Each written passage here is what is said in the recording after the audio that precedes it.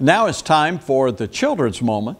So if you have children or youth who aren't already watching this video, now's a great time to call them over because I've got some things to share with them today. Hey guys, it's Pastor David again, and today we're thinking about prayer. So what is prayer? How do you define prayer? Well, prayer, of course, is talking to God, but it's also listening to God. And we know from the Bible that God is interested in what we have to say to God. Now, here's a couple of questions. First of all, do you have a favorite way to pray? Okay, yeah. Okay, kneeling beside your bed at night. Yeah, that's right. Kneeling by your bed. Say your prayers before you go to bed. Someone else, a favorite way to pray? Oh, okay. You like to bow your head and fold your hands. Okay, that's great. Well, when is a good time to pray? Okay, you like to pray before you eat. Boy, that's great. You know, give thanks to God for the food that we have. Someone else?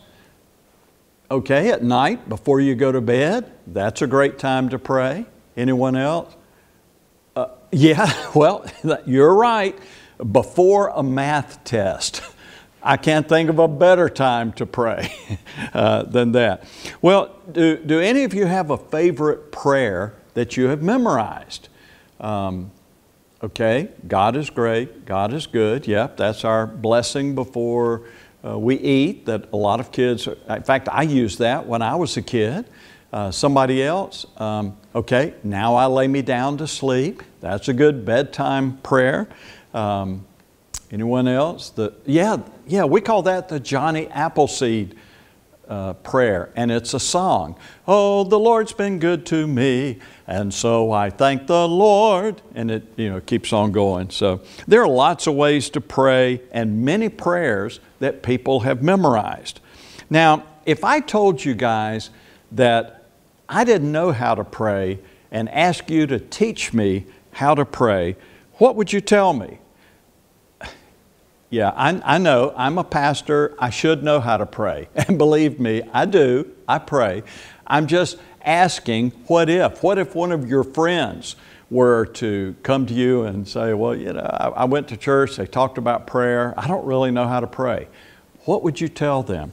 That's certainly something to think about. Well, in our scripture passage today, Jesus' disciples came to Him and they said, Lord, teach us to pray. And so Jesus taught them to pray. He gave them a model prayer, a kind of a sample, an example prayer that we call today the Lord's Prayer. And in fact, we still use the Lord's Prayer in our worship services, even in these days. In fact, just a few moments ago, we prayed the Lord's Prayer in this video worship. Now, this is my cell phone, and it connects me with other people.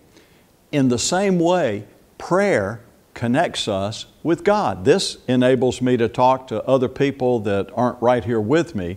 Prayer enables us to talk to God. And so just like we talk to people on the phone, in the same way we talk to God. And that's what prayer is, and that's how you can explain it to someone else. Okay, let's pray together. Hey God, it's us, and we just want to say thank you for the children and youth that are watching this video today and all those that are part of our church. God, I'm just asking that you'll bless them and bless their families. In Jesus' name, amen.